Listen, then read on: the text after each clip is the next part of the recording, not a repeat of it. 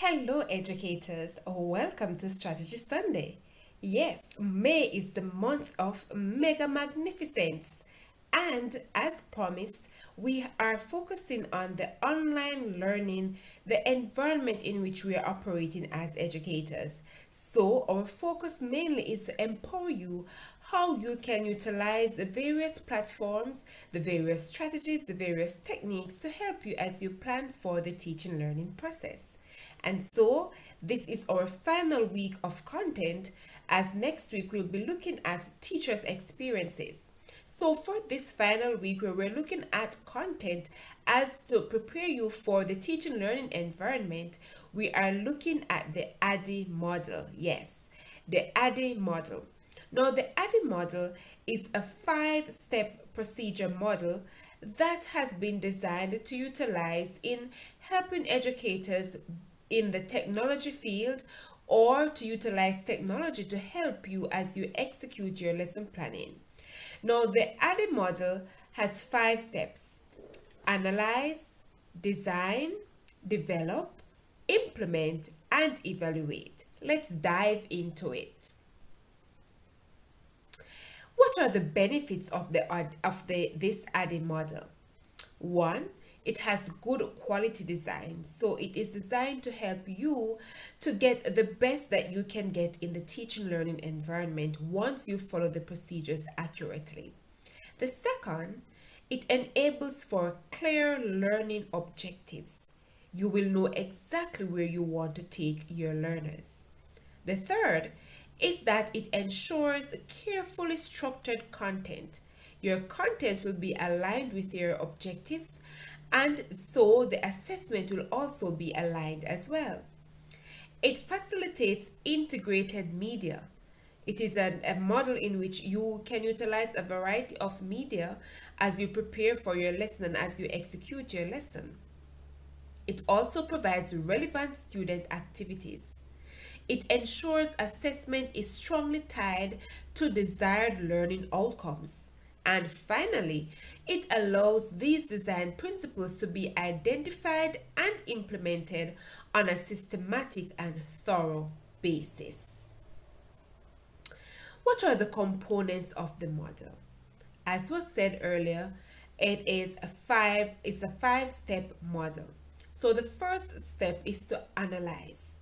Now, this has to do with the analysis of the learners, the learner styles, the available resources, the existing knowledge of the learners. These will all become crucial as you utilize this model to plan for your learners. What are some things you're going to be looking at when you think about your learners and the existing knowledge that they have? You have to think about the cognitive and prior knowledge that they may be taking from another class or even from your class. You have to look at the physiological aspect of it, the affective and the social, and also their demographics, as will be further outlined to you when I give to you a sample of an ADDIE model lesson plan. After you would have analyzed, the next step is to design. Now, great focus is placed on identifying the learning objectives, the learning materials that will be created and used. Also, the selection of media and technology. What sort of text will you utilize? What are the videos, the audio, the PowerPoint, the slides, Jamboard, sites? What is it exactly that you're going to be utilizing to help you to execute this lesson? And then you must decide on the selection and use of technology, such as the LMS, a video or social media platform. What exactly will you be utilizing? And so in this case, this is where you are designing, and this is the focus that you are giving to the objectives that you are going to be identifying. Next, we have D, which is development. So after you have analyzed, you move into development. Now, in this phase, the decisions from steps 1 and 2, they are created, which is to analyze and design. Now, this takes into consideration the contents to be used. The design considerations are now created. The wording, the pictures to be used are selected. So if it is that you'd have decided that you're going to be doing a test, you will go ahead and you'll type up your test, you'll type up your activities, and you will now place them in the chosen LMS to see how it will be viewed by the students. It could also be a case in which you may be utilizing quizzes or Quizlet or Kahoot, and you want to see how will this game play out, how will this app play out. So you may invite your friends to assist you while you play the app, while you utilize the app, to see if there are any glitches, to see if it is working effectively. You may even ask the students to do a pilot run. Let them go in and try to use it and see how it works so that you can fix this before you move on. Now, after you have developed, now it is time for implementation. In this phase, the lesson is being executed. This is the action stage of the lesson, where you are actually teaching what you have analyzed, what you have designed, and what you have developed. Now, all the activities are designed and are developed and are now used in this phase. The final step is E, which is evaluation. This step allows the educator to analyze several things. 1. Learners' reception and participation. How well did the students receive this lesson? How well did they participate? You may also be looking at your lesson objectives. Were they attainable? Did you accomplish all the objectives for this class?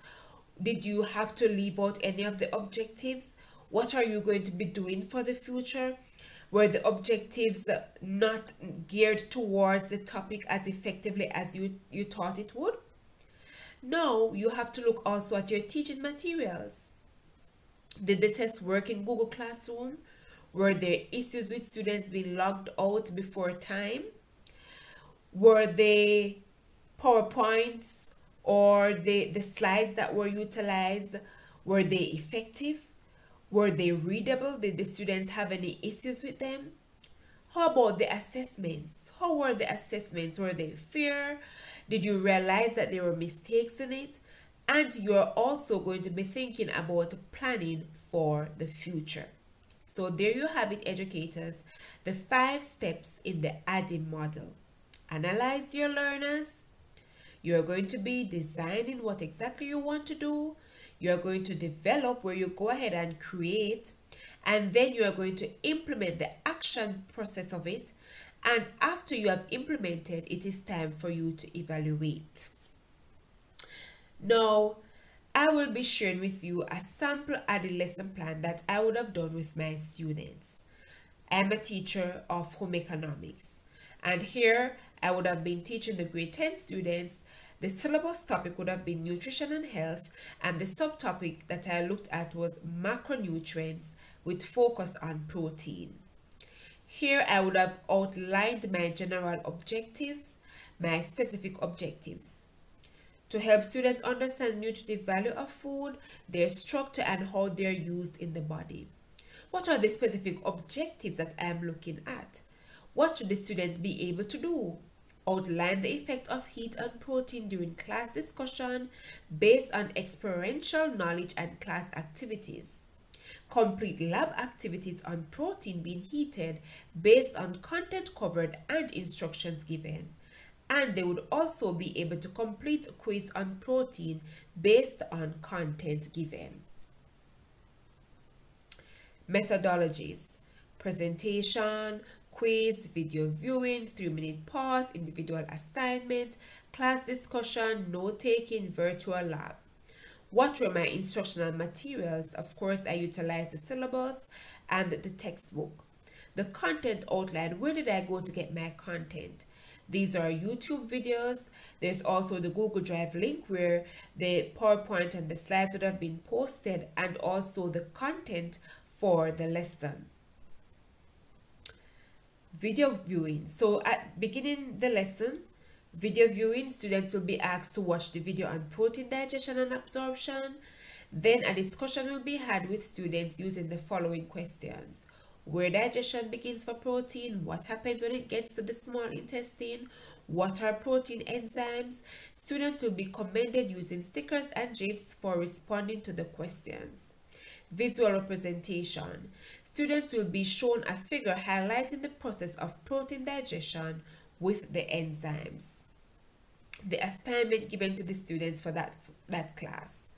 They'll be required to have the following: 2 eggs and a piece of seasoned chicken and oil. Now, on to the day of the virtual lab activity. So remember, I would have analyzed my learners because I would have been teaching them, so I know their prior knowledge, their learning styles, what they're capable of doing. I would have designed in the sense that I knew exactly what the topics should be. I knew exactly what activities are going to be utilized. Then I would have developed these activities where I'm actually giving them, locating the videos, giving them the instructions that they need. And now I'm implementing. So the students are welcome to class. A thought will be shared with students as a means of encouraging them as they complete their activities for the day. Then they have a virtual lab activity. Students will be scheduled for monitoring using Google Meet and WhatsApp video call. Again, the context of the students. Some students were able to utilize the Google Classroom. For some, their email didn't work and so they're not in the classroom. I have to facilitate them via WhatsApp video call. They will be instructed to put on their PPE, that is their personal protective equipment, their lab coat, their head covering. They'll be instructed to begin working from one task to the next. Students will be required to complete the lab by taking pictures, writing up the lab report, and submit to Google Classroom. Of course, for those who don't have Google Classroom, they would have submitted it to me. Now, here it is, an example of the students at home. This is their home, and they would have their various, the outline of their various dishes, their pots, their utensils, the eggs, the chicken, as you can see, right? So you're seeing their eggs, their frying pan, their bowls, their seasoned chicken in that bowl. Here they would have been poaching egg in this pot right here, and then of course they utilize their distilled vinegar to help them with the poaching. Of course, you see them having their frying pots on the stove, their eggs being poured into the pot, and you have chicken there being fried. So the students would have completed this virtual lab at home.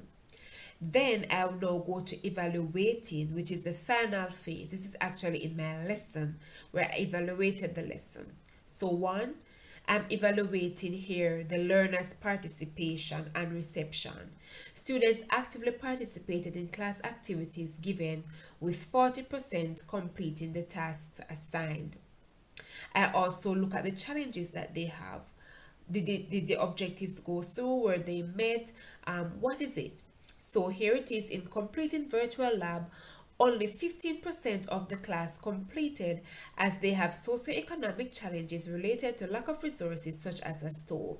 So some students backed out from doing the lab because 1, they may not have an inside kitchen that they may want teacher to see, even though they were prompted.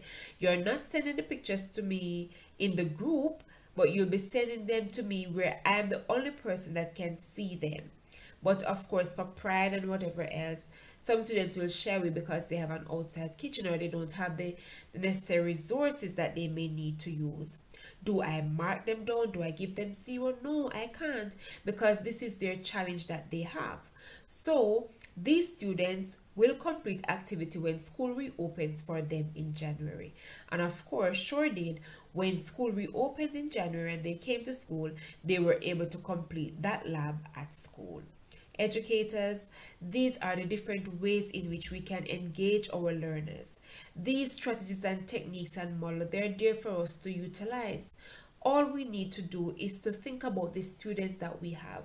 Think about their future. Think about their context. What is it that we will be imparting to them in the online setting, or even if we go to school physically? What is it that we will be doing that is different? Educators, I implore you to go ahead, try out these model. Of course, it is not going to be perfect at once. It takes trial and error. One of the drawbacks to the ADDIE model, or any system in which you have to be planning technologically based for the teaching learning environment, it will take a lot of time. You'd have to sit and think about it and process exactly what you're going to be doing so that it can be effective. Nevertheless, give it a try. Was this video beneficial to you? Were there tips given here that you can actually utilize in your lesson as you plan for the students and the teaching learning process? If so, go ahead, like this video, subscribe to the channel, share this link with another colleague or other friends that can come on and benefit from this sort of information. Don't forget to leave your comments in the comment section. I look forward to them each week. I have been seeing your DMs, I've been seeing your WhatsApp texts, I've been receiving your calls to say how well you have been benefiting from this session for the mega magnificent month of May. Thank you so much, educators, for always viewing and also for subscribing. Thank you to my 180 subscribers. Let us see how best you can assist me to get to 200 subscribers by the end of this month. Is it possible? Yes, it can be. Educators, I wish for you all the best as you go out this week and try this ADDIE model as you plan your lesson to see how effective you can get at planning lessons with this model and also to empower your students. I am Carla Boswell-Lewis, Director for Strategic Educational Consultancy Services, where my only mission is to empower you, educators.